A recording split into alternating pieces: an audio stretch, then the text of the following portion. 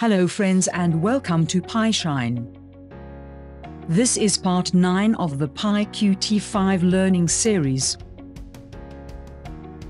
By the end of this video, you will be able to design a graphical user interface in Python for the video processing. We will take snapshots to save images with the date and time stamp.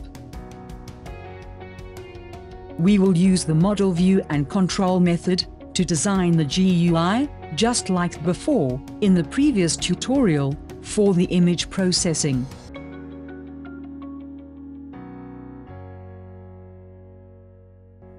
Let's recall the concept behind efficient GUIs. It is called MVC, or Model, View and Controller. A user interacts with the GUI by providing the inputs to the controller. Controller accepts the user input and converts it to commands for the model or view. The model is independent of the user interface. It is responsible for managing the data of the application.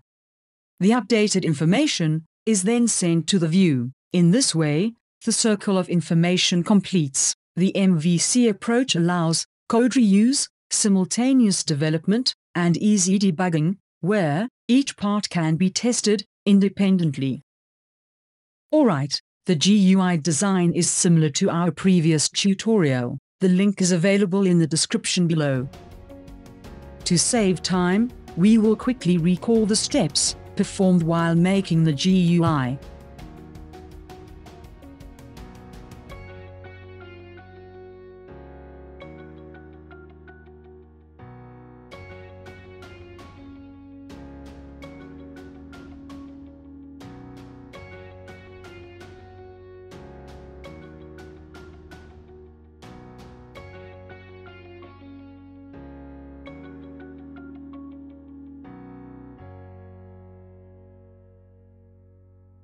As the process.py file was edited in the image processing tutorial, here we have made few changes to that code. The code on the right-hand side is from tutorial 5 for the image processing, and current code is on the left-hand side for the video processing. To save file with the date and time stamp, here we initialize it using the time format as shown.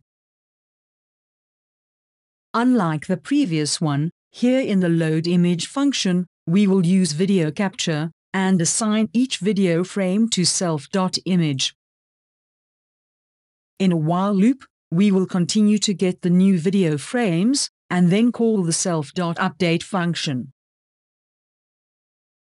Other functions, like set photo, brightness value, blur value, change brightness and change blur, are same as before. However, in the update function, we have added the text on the image before calling the set photo function. The save photo function will take a snap and name it according to current date and time. In this way, every new photo will be given a new name. The save button is renamed as take picture in the retranslate UI function.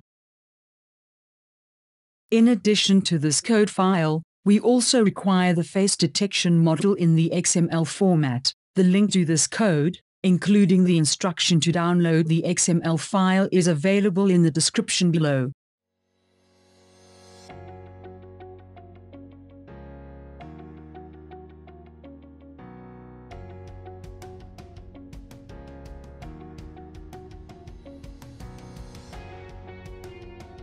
As you can see, the video is playing, and we can adjust the brightness and blur values.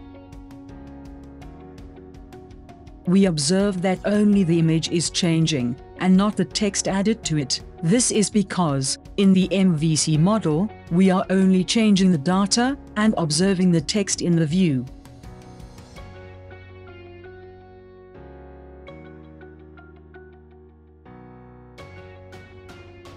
Alright, it's time to take some photos by pressing the Take Picture button.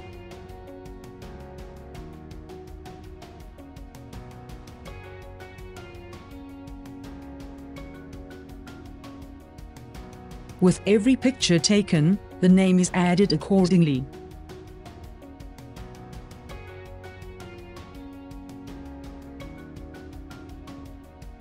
The GUI remains responsive. You can add more functions to this code according to your requirements.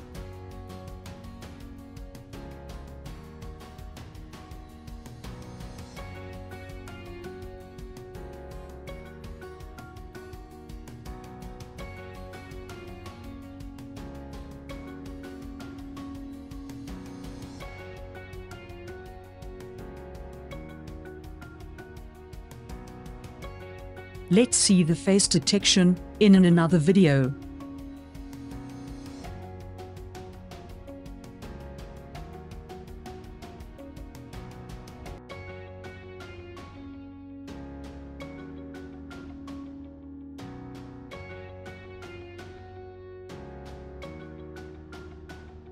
That's all for today. If you have questions, suggestions, please comment, share if you like, and subscribe to PyShine. Have a nice day and see you again.